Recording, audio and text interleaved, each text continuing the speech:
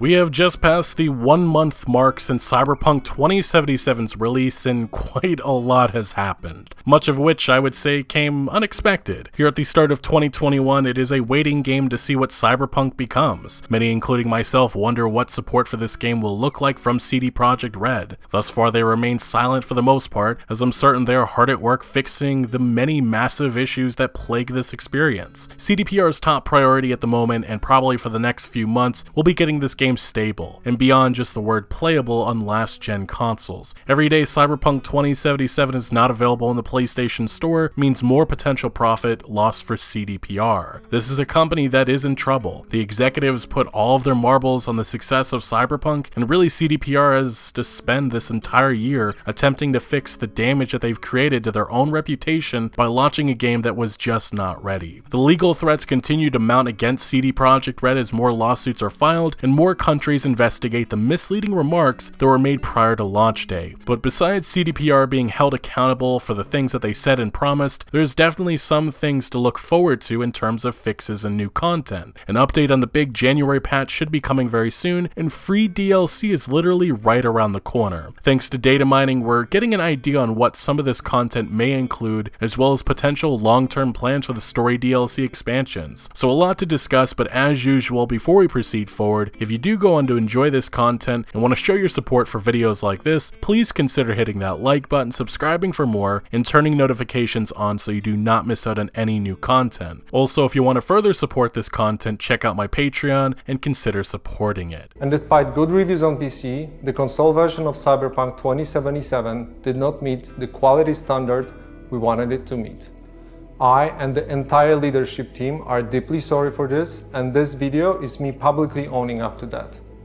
Please don't fault any of our teams for what happened. They all are incredibly talented and hardworking. Myself and the board are the final decision makers, and it was our call to release the game. Although, believe me, we never ever intended for anything like this to happen. I assure you that we'll do our best to regain your trust. As of recording this video, we actually have a giant update on Cyberpunk 2077 coming via CD Projekt Red. Company co-founder Marcin Nowinski offered another video update apologizing and giving a commitment to the quality of this game and to improving it in 2021. We actually now do have an official roadmap, and for those really getting excited or hopeful for story single-player DLC, it looks like that may be 2022. The free next-gen console update is not coming until the later half of this year, and it seems like free DLC is actually going to be a couple of months away. We're going to be talking a little bit more about free DLC and some of the cut content later in this video, so check that out. But this is the roadmap. We're going to have the January and February updates fixing the game, and then free DLC after that, and then I guess to end 2021, it looks like free next-gen console updates will be coming, and then I assume 2022 is going to be the single-player story expansions, but there was no details or any mention of that, at least yet, from CD Projekt Red. Now, we do have some more answers about what actually happened with this disastrous launch. This Q&A page, these are just a summary of what Marcin Nowinski said in the video, but he says, what was the main issue that made development for consoles that difficult? And the answer is that the main culprit was having to constantly improve our in-game streaming system for old-gen consoles. Streaming is responsible for feeding the engine with what you see on screen, as well as the game mechanics. Since the city is so packed and the disk bandwidth of old-gen consoles is what it is, this is something that constantly challenged us. But the issue that I have with all of this is the transparency. Where was this? This is something that people have been talking about CD Projekt Red for years. This is the assumption we all had with them, was that they were being truthful, telling us honestly how this game was evolving. Like, any questions about optimization before release, they just weren't truthful at all about the issues that they were running into. Anyway, we'll continue on, but there are some other answers about old gen consoles. It's pretty much the same things that we've been hearing as of late, but it's more detailed. Now, another question, what are you going to be doing going forward to fix Cyberpunk 2077? The answer is we are focused on fixing the bugs and crashes players are experiencing across every platform. You can expect more in the way of patches, both small and large, to be released regularly. The first update will drop in the next 10 days and will be followed by a larger, more significant update in the weeks after, probably sometime in February. Our plans for supporting Cyberpunk 2077 in the long term are unchanged, and we will continue to introduce updates and patches to give all players across all consoles and PCs a better experience with the game. The next question is actually one that a lot of people are curious about, and that is free DLC, and they announced that we're we're still planning on releasing free DLC for the game like The Witcher 3. However, we have decided that our priority is working on the most important fixes and updates. We will be releasing free DLC afterwards. We'll have more to say about that in the coming months, and we'll talk about that later on in this video because I think we have an idea on some of that content, which is probably cut content. Now, another question, when can we expect the next-gen update for Cyberpunk 2077? And again, this is the free one that's supposed to be coming for Xbox Series S and X and PlayStation 5 players, and they said that they're aiming for the second half of the year, and they'll reveal more when they have more to share. Another question, this is actually a good one, about the actual development team. Are they going to have to crunch to work on the patches? CDPR announces the team is working to bring relevant fixes to the game without any obligatory overtime. Avoiding crunch in all of our future projects is one of our top priorities. That's great news. And then the last question here, when is the game coming back to the PlayStation Store? And basically the summary of just these two sentences is that they're working on it. But looking at this entire statement and everything that was said, it's not going to give answers for a lot of the questions that I think many have, especially in regards to why does so much of this game just feel unfinished. But they do give some clarity on the review process and what actually happened and why the game runs differently on console versus PC, although I kind of suspect that this may be an answer to the lawsuits that are now being thrown at them, because that seems to be the only thing that's being answered here. But I still stand by my initial assessment, which is if they had so many difficulties with the last generation of hardware, they really should have just canceled it, because what they face now is their reputation has been damaged, and a lot of people do not trust anything that will be produced by this developer moving forward. And that is disappointing, because I still think that there is greatness with Cyberpunk 2077. There's a lot of things that CDPR did well within this game, but there obviously are areas that needed a lot more work. It's obvious now though, but throughout 2021 and 2022, CD Projekt Red's going to be attempting to repair their image somewhat with new updates, patches, and content for Cyberpunk 2077. And it does feel like they are committed to this game, so they're not leaving it behind, but their reputation is never going to be back to what it once was, which was the industry darling, the company that came from the ground up and really took this industry by storm. That's just no more. A lot of people feel like that trust has been broken with CD Projekt Red, and ultimately this all does fall on the executives that thankfully Marcin Nowinski is taking ownership, because the development team they did their best with this game. They needed more time. They were putting their finger on the alarm button and nobody was listening, and unfortunately the executives are paying that price now. But it does seem like Cyberpunk 2077 has a bright future. It just seems like it's going to take time and people being patient. So looking at this entire statement and everything that CDPR says here, it's nothing really is surprising. It's mostly what we've heard and seen before, a lot of things that I expected. The only thing that does surprise me is the roadmap, in which free DLC is actually coming a lot later than I had originally expected, but obviously they said again, their focus is on improving the game first and foremost, and then the free next-gen update, which is going to be coming much later than I had originally anticipated. And again, there's just no news on multiplayer or single-player story DLC, which I imagine will be the focus in 2022 and 2023 for the multiplayer.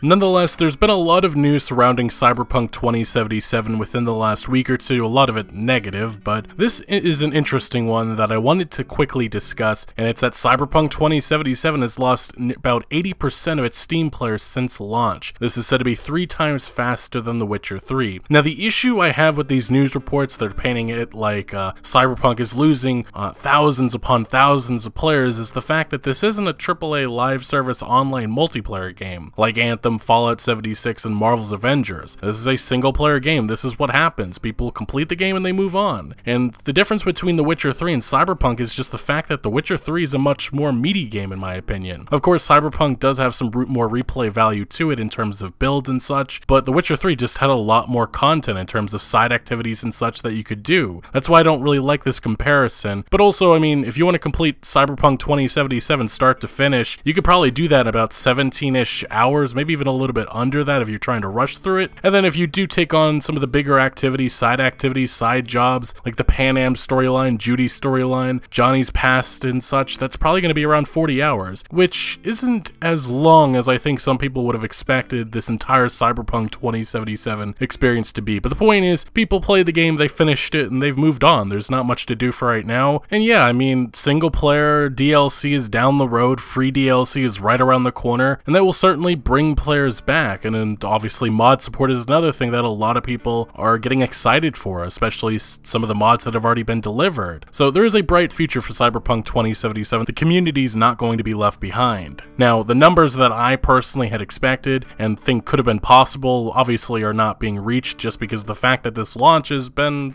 a mess. But regardless, 79% of Steam players since launch leaving. I don't really think that's much of a big deal. But yes, certainly it does have to deal with the fact that this launch has been a mess, and also that there is a great deal of disappointment from a large portion of players. Now, speaking of disappointment, there's actually an interesting story I just quickly want to go over, and this involves an IGN interviewer asking members of the r/Cyberpunk game subreddit their opinion on Cyberpunk 2077. And what I will say here first is, if you're going to ask questions, don't put the answers within your question, because it just comes off as bad, lazy, piss-poor journalism. And this is what I mean. IGN was interviewing, I guess, random members of that subreddit, and they kind of gave away what they were planning to do with their story. They said, "How did that disappointment, if you were disappointed in quotes, strike you? What do you remember feeling after launch? Was it nice to experience some validation from other users who are also struggling with the game's jank? Lastly, do you think that maybe going forward, gamers will remember how often that hype can lead to disappointment? I often felt that no matter what Cyberpunk ended up being, a lot of people were going to be let down by it." And obviously the person who was being interviewed did not like the, let's just say, where these questions were going, and they pointed out that one of the more positive subreddits for Cyberpunk 2077 right now is the Low Sodium Cyberpunk subreddit, which is just a lot of people sharing images and hype about the game, because yes, there is a community of players that are very happy with Cyberpunk 2077. Even as I said in both of my reviews, the 40-hour one and the one that I just recently put out about 2 weeks ago, there's a lot to love about Cyberpunk 2077. Unfortunately, though, a lot of that goodness is being thrown to the side, obviously because of just how disastrous the game's launch has gone. Now, as I said before, in regards to IGN and this specific interview questions, they got called out on the Low Sodium Cyberpunk subreddit. This post kind of went somewhat viral with over 5,000 upvotes, and a lot of people pointing out that they do enjoy Cyberpunk 2077, and they feel like some of games media are just looking for any reason to stomp on Cyberpunk. But I'll leave that at what it is, because I know right now opinions on Cyberpunk is pretty much like a war zone. You cannot say that you find that some elements are great and some elements are. People just want opinions that are you love it or you hate it, which is just no game's really like that. But in other news, this is going to be a very quick report on this news story, but yeah, there's a Cyberpunk 2077 mobile listing out there, and some people have fallen for this blatant scam. I would hope 99.9% of those watching would not fall for something like this. Just the idea that Cyberpunk 2077 could run on a mobile device at this point, it's kind of funny. But people have fallen for this, and it's been said that these scammers have made over $10,000 off of this hack, I guess that's what, if you want to call it that. Pretty much you download this file, it's ransomware, and they threaten to take all your files away unless you pay up a certain amount of money in Bitcoin, and they've been making a killing off of this scam as of late. So if you see one of these fake little advertisements out there, Cyberpunk 2077 mobile, which is being pretended to look like it's a Google Play Store listing, don't fall for it. Maybe your little cousins or somebody else probably should know that, but yeah, I think most of you probably already know it yourselves, but yeah, people have fallen for this, which is pretty crazy. But here in 2021, just an important reminder to educate those who are coming on the interwebs for the first time. I don't know if they're using your computer or such, but they may fall prey to some of these practices. I mean, I'm trying to think of scenarios that this actually could happen, but hey, apparently these scammers have made over $10,000, which is just absolutely insane. But as per xda-developers.com, they pointed out, the Cyberpunk 2077 mobile game listing, the threat actors are using websites that imitate the Google Play Store so they can trick users into installing the ransomware. As per Kaspersky malware analyst Tatiana Shishkova, the ransomware makes use of a hard-coded key so a decryptor can be made to recover the lost files of any. So this is definitely a danger to those who actually download it, but I hopefully think most of you are smart enough not to do so. But moving along to our next story, more trouble does face CD Projekt Red. Remember, Cyberpunk 2077, a lot of the promises and things that were said before launch are coming back back to bite CD Projekt Red. Obviously, we have the outcry from the gamers community that are going through every inch, everything that CDPR said, and said, why isn't this in the game? But then we also have the investors who are absolutely livid with the state of the game, because remember, Cyberpunk 2077 was said to be running surprisingly well in last-gen consoles before release. That was the only indication that we had for how the game ran on the Xbox One and PlayStation 4 base platforms, and we all obviously found out that that just was not true. And now, weeks after release,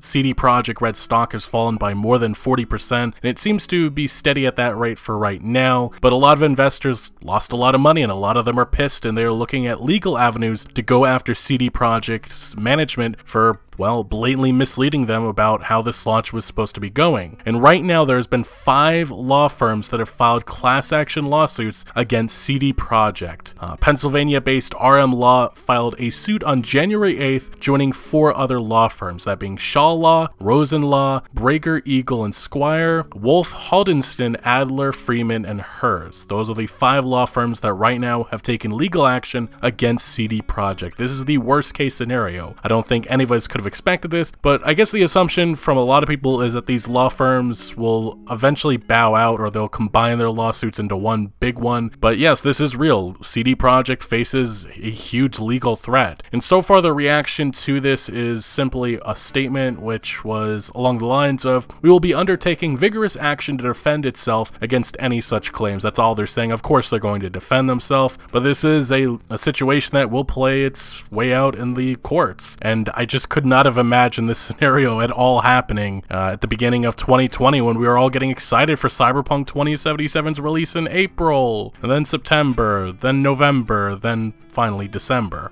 2020. But with the latest lawsuit that was filed against CDPR, RM Law, this is what they alleged in their lawsuit announcement. They said the complaint alleges that throughout the class period, defendants made false and/or misleading statements and/or failed to disclose that Cyberpunk 2077 was virtually unplayable on the current generation Xbox or PlayStation systems due to an enormous number of bugs too. As a result, Sony would remove Cyberpunk 2077 from the PlayStation Store, and Sony, Microsoft, and CD Projekt would be forced to offer full refunds for the game.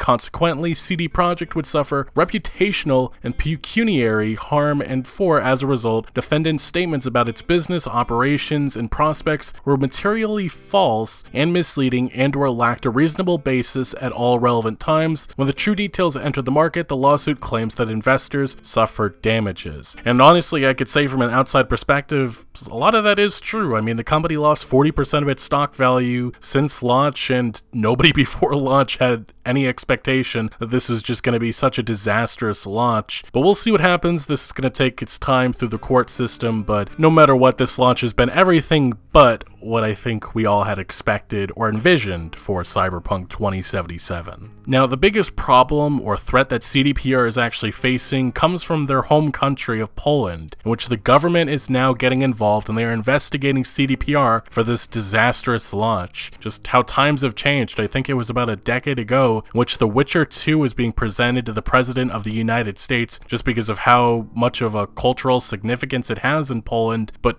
here we are 10 years or a decade over that later, and it's just crazy how things have drastically changed, with Poland now investigating CDPR. The following report comes from GamesIndustry.biz, who says that CDPR is being investigated by specifically Poland's Office of Competition and Consumer Protection. And it's been said that the Polish watchdog agency spokesperson has said that the organization approached CDPR to understand the issues with the game and what actions had been taken to fix them. In quotes, the spokesperson says, "We will check how the manufacturer is working on the introduction of amendments or solutions to difficulties preventing the game to work on different consoles, but also how it intends to act in relation to the persons who filed complaints and are dissatisfied with their purchase due to the inability to play games on owned equipment despite previous assurances that it would." And then this article does continue, and it cites that the newspaper that originally revealed this investigation, they got analysis from a Polish lawyer who explained that despite CDPR's CDPR's best efforts to fix the issues with Cyberpunk 2077, this might not be enough to prevent it from being accused of unfair market practices. Should this agency find that CDPR has indeed been misleading in the run-up to the disastrous launch of Cyberpunk 2077 and has not made enough effort to fix the problems now that it is out, the organization could fine the studio up to 10% of its annual income and or impose refunds. Absolutely insane, just unprecedented everything that is happening with Cyberpunk 2077, but this is why it's important to be extremely truthful about a game's launch before its release. I mean, obviously Cyberpunk 2077 has been a success in terms of sales, sold over 13 million copies within its first 2 weeks, but expectations were a lot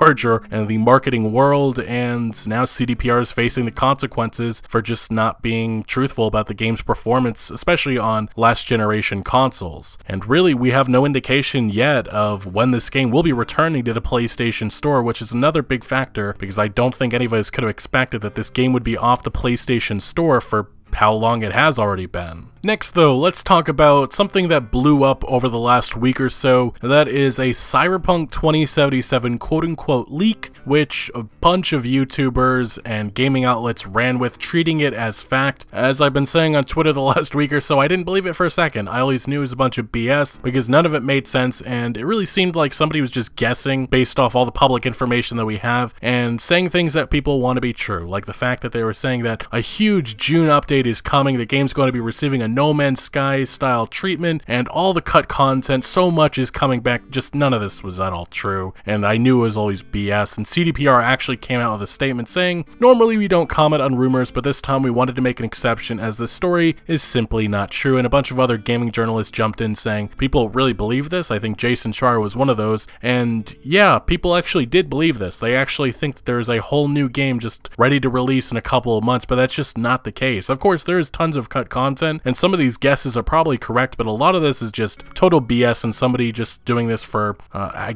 don't really know why people do these fake leaks, but it was obviously BS. Anyway, some of the claims here I did want to point out. They said that there will be major departures from the studio in the coming months, dev morale is an all-time low, and Sony is roasting their butts due to the gigantic volume of refund requests. That's all guesses that you could make. And they did claim that Sony Japan is especially furious, and I don't really know why that would be the case, because Sony Interactive Entertainment's headquarters, or the main headquarters, is over there in California, not Japan. They do have a Japanese headquarters, but that they primarily deal with Asian affairs, and they actually do have a European headquarters, which I would imagine CDPR had to deal with, at least at first, and then it probably went up the chain to their main headquarters in California. But I'm not sure why Japan would at all even be involved in this affairs unless it went past them to all the way to the entire company, and I just don't think that would at all go past Jim Ryan. Anyway, it did continue with a lot of other claims. It said it ended up being cut, a lot of the content, and the final product should come in a later DLC next year, which didn't buy that from the start. I do think that a lot of the big DLC probably won't be coming until the later part of this year, like end of 2021, and then some of the more significant stuff probably throughout 2022, and then the multiplayer in 2023, but that's just my sneaking suspicion. We'll talk more on that later. They said a good chunk of code is getting scrapped and rewritten, and the intended game might be ready by June 2021. Just the fictional narrative that this game's going to be ready in just a couple of months is not going to be possible. Right now, their main priority is getting this game back in the PlayStation Store. They're fixing as many bugs as possible and trying to up the performance on the base PlayStation 4 and Xbox One. They go on to make a lot of other claims. They say most departments were supposed to be lootable. There's scrapped 50,000 plus lines.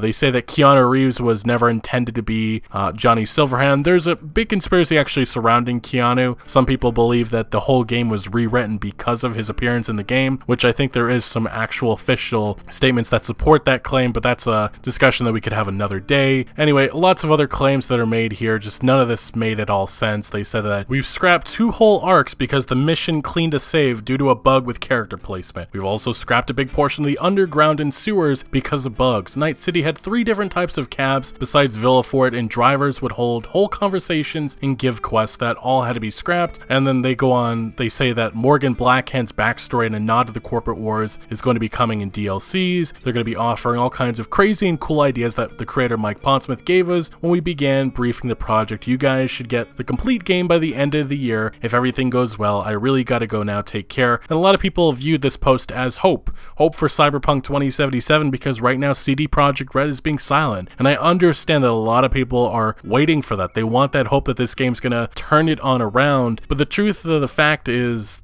we're just not there yet. CD Projekt Red is obviously being quiet, and it's probably for the best. They may not have all of the plans mapped out yet, and there's probably a lot of content and stuff that they were planning to release probably already by now that's having to be delayed. Like some of that free DLC, I'm certain that some of that's being pushed off a little bit so they can invest more time into the patches and fixes that are supposed to be coming here in January and also February. And that's their big priority right now. But obviously I'm sure that they want to turn this game around as much as everybody else wants to see that. But posts like this, the reason why they wanted to come out with a statement is probably because they don't want people's expectations going through the roof again, and then people being let down when June 2021 passes and then it goes into July and people are like, what the heck happened? And the truth is, a leak like this was just never real, and it's really good to get people's expectations now in check. Probably should have happened before, but too little too late, I guess. Anyway, Cyberpunk 2077 hopefully does have a bright future, and there's a lot of evidence of some exciting stuff on the horizon. As most of you are aware by now, Cyberpunk 2077's free DLC page has gone live. The page doesn't offer much. All it does is reconfirm the fact that free DLC will start hitting Night City early 2021, and it said stay tuned for more information. There is a video here that doesn't really offer anything. It's just a short montage of, it seems like, unrelated clips. But what we know about Cyberpunk 2077's free DLC based on The Witcher 3's is the fact that there's probably going to be some armor sets, some alternative looks for some fan favorite characters like Judy Alvarez or Panam Palmer. We'll probably see some new weapons along with new pieces of cyberware introduced, and a couple of side missions, probably a couple of new gigs, but don't expect too much. I think expectations definitely have to be in check, because we do have an idea on some of the content that is coming, but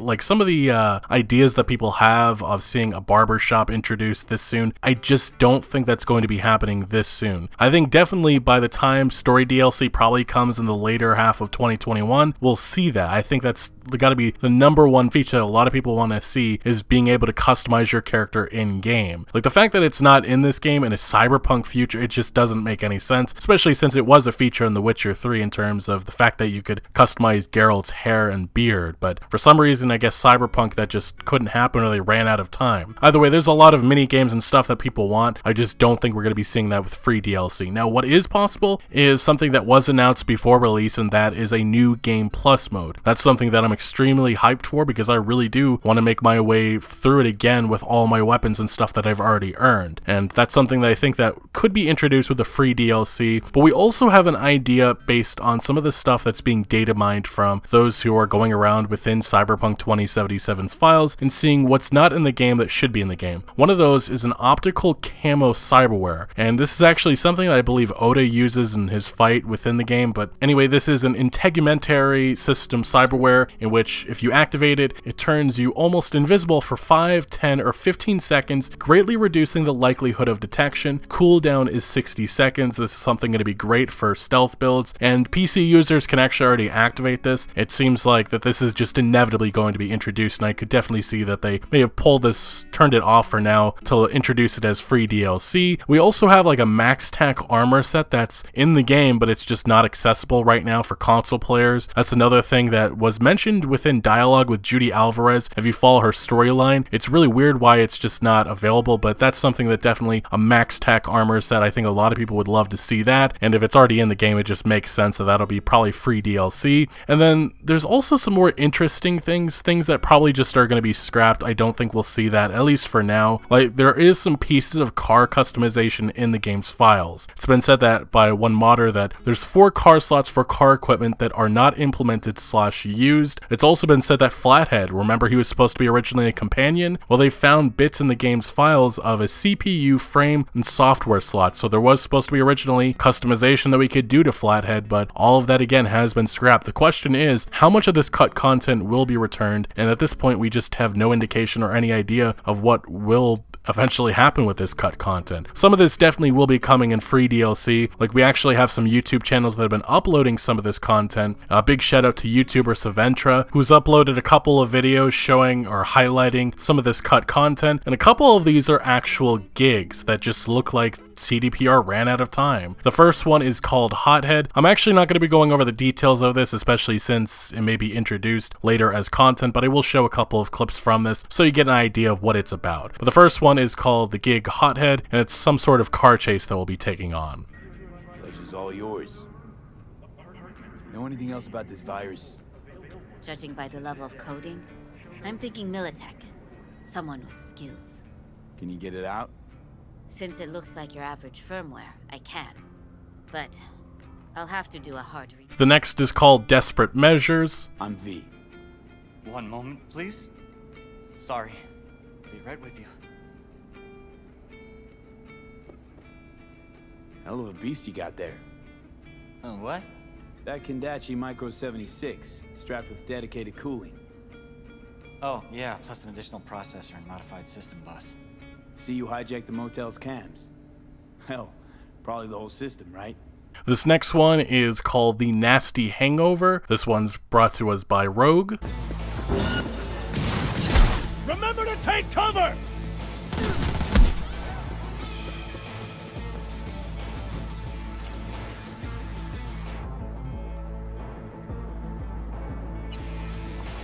And last but not least, with just gigs, we have Concrete Cage Trap. You Tiny Mike? The one and only. Now, we done exchange pleasantries? Need to find a way out of here, fast. You don't say. Hey, before we get moving, take this. Need someone who can actually use it.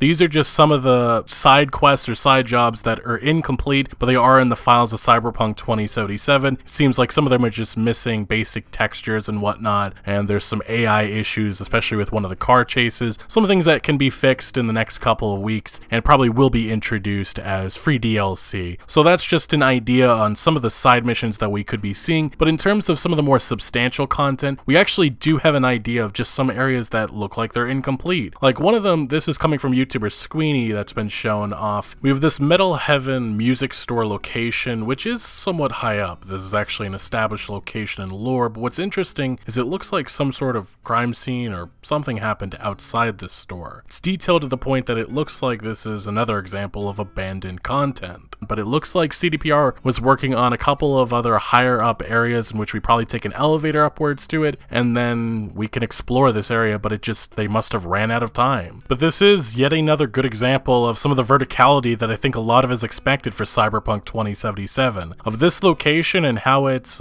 designed, it kind of reminds me of only one more location in the game, and that's within Japantown, in which there's some type of market that you have to take an elevator up to it, and there are some story missions related to that area, but there isn't any other locations like that outside of it. But it looks like that may have not always been the plan. And then we've talked about this in a previous video, but we also have the casino that's in the far part of North Oak, another piece of content that it looks like the team ran out of time on. Like, I'm not entirely too sure if the casino was at all supposed to be accessible, like in terms of we were actually able to go inside of it, but it definitely seems like this was supposed to be in the base game in terms of we could go up to it and see it, but it does look like it's partially complete. Some of the building has some textures, it has detail to it, there's a forest surrounding it, and again, it just looks like the CDPR team ran out of time. And then now actually going to City Center, it's been found, let's go to the YouTube channel Nap, who explore the Militech building, and again, this is another one that's detailed. There's textures, there's all kinds of stuff within it, and it looks like, again, missions and stuff was supposed to be going on within this. The question though is,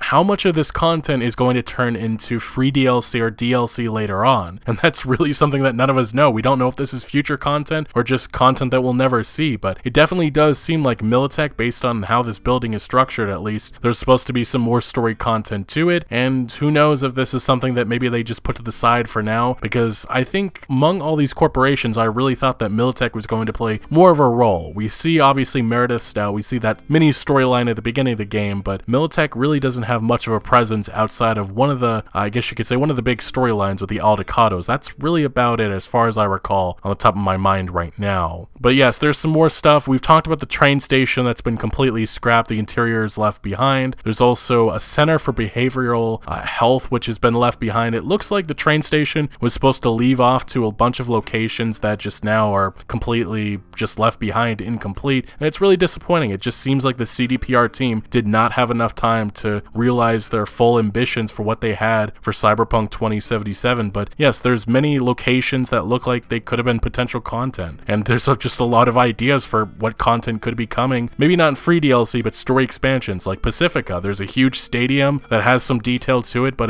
the question is, are they going to expand that with a DLC, or maybe are we going to see Arasaka Waterfront expanded? That whole area is just incomplete. There's nothing really to do there. There's a lot of elements within Night City that could be expanded. And then obviously we've talked about this on Twitter. I've said that I would love to see that maybe there's a space DLC that expands the ending of the game, but there's a lot of questions. There's a lot of directions that CDPR could be going in with story DLC. So it is exciting, but for the foreseeable future, the question is how much of this free DLC will actually just be cut content. And it really could be a lot of this. It could be a lot of these gigs. It could be a lot of the cyberware and stuff that's within the files right now. It just needs to be, I guess you could say, fixed, because a lot of this does look like it's incomplete. And the CDPR team, the reason why it was not at launch was because they ran out of time. Like police or gang vehicle chase AI exists in the game, it just for some odd reason isn't really implemented outside of a few rare encounters. That probably will have to change. I don't even think that needs to come in free DLC, but hopefully within one of the significant updates that are releasing just weeks from now. And based on the community's reaction to certain characters like Judy Alvarez, Panam Palmer, Takamura, and Victor Vector, definitely feels like some of these characters will be expanded upon within story DLC expansions, or maybe even a sequel down the road. But of course right now I know there's a lot of demand and hope that we'll see some more Panam in 2021. And actually that's something I took to Twitter the other day